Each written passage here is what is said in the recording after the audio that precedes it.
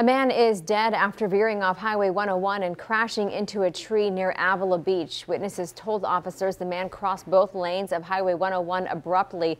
He exited the highway over a steep embankment. The vehicle then crossed over the Avila Beach Drive off-ramp and hit a nearby tree.